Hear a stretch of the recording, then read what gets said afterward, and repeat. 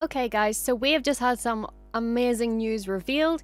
We have just been shown the launch roadmap for Star Wars Outlaws, which covers launch day, fall 2024, and spring 2025. So this shows us 2 upcoming story packs that are included in the Season Pass, which will also be available for standalone purchase. At launch, Season Pass owners will obtain the Kessel Runner character pack with outfits for Scoundrel Kay Vess and her companion Nyx. You will also get access to an exclusive mission called Jabba's Gambit. All players will meet Jabba the Hutt in the main game, but those with Season Pass access will gain an additional quest from the notorious Hutt cartel. ND5 owes the Hutts a debt from years ago, and Jabba has come to collect. So that's going to be interesting. I guess this also adds to what Jay Rincon said about how ND5 was going to have some crazy story arcs and story development. I'm here for it. I can't wait to see what trouble they get into with this, honestly. In fall 2020, we have Star Wars Outlaws Wildcard. Kay is hired to infiltrate a high-stakes sabacc tournament, but as she crosses paths with the notorious gambler Lando Calrissian, she soon learns that another game is being played.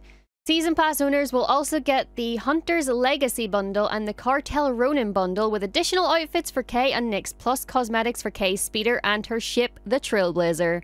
And both of those cosmetic bundles, I'm gonna be honest, they look pretty damn exciting. And then coming spring 2025, we have the most exciting thing, a pirate's fortune. The Trailblazer's reputation precedes Kay as she runs into veteran pirate Hondo Ohnaka, who is looking to settle old scores with a ruthless gang of pirates. Guys, Hondo Ohnaka, the boy, our friend, is showing up in Outlaws. That is going to be the greatest thing. I know that he's been a very, very popular request from fans that they want to see in this game. Specifically me as well. I've always wanted more content with Hondo, and I'm so excited to get this. And it's really nice that they have laid out this roadmap for us so that we know that the game is going to continue releasing stuff, and some really cool stuff at that. So yeah, I'm so excited for this game. Reminder, this game launches on August 30th. However, if you pre-order, you can play up to 3 days early on August 27th with the Gold Edition, Ultimate Edition, or with a Ubisoft Plus Premium subscription. But anyway, thank you guys for watching. Make sure you subscribe if you want to stay up to date with more Star Wars Outlaws content. I have posted some gameplay previews, some opinions, some Q&As in my previous videos if you haven't already seen.